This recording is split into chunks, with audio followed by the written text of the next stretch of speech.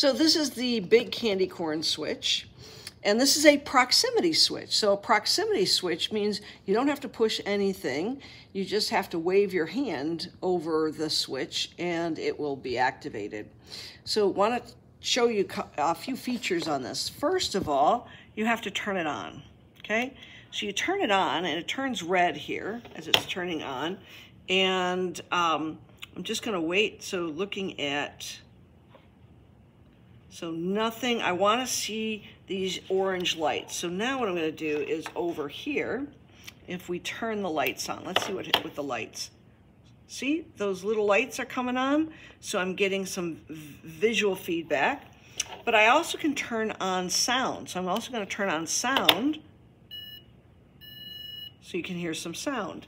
So now I'm gonna plug this in. And if my hand waves, and then I come in again.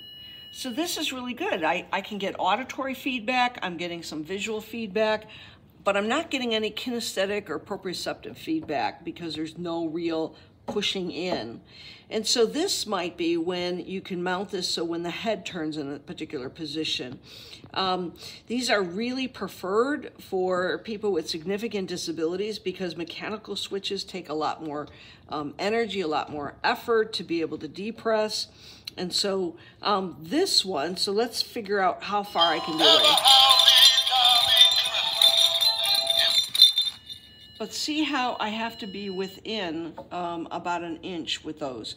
There are some other proximity switches you can set it for, you know, 1 inch, 2 inch, 3 inches, which is kind of nice depending upon where you mount this and how you want that to be activated. So then you have to remember to, I'm going to turn off the sound here, but you also have to remember, I turned it off, so now I have to turn this off.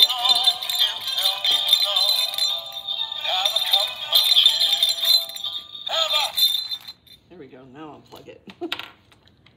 So these are just good things to think about when you have buttons and power buttons, and you've got a variety of mounting and stabilizing solutions on the back of this so it doesn't skid across, or I can bolt this onto something, or I could put Velcro on it, or so that's our big candy corn switch.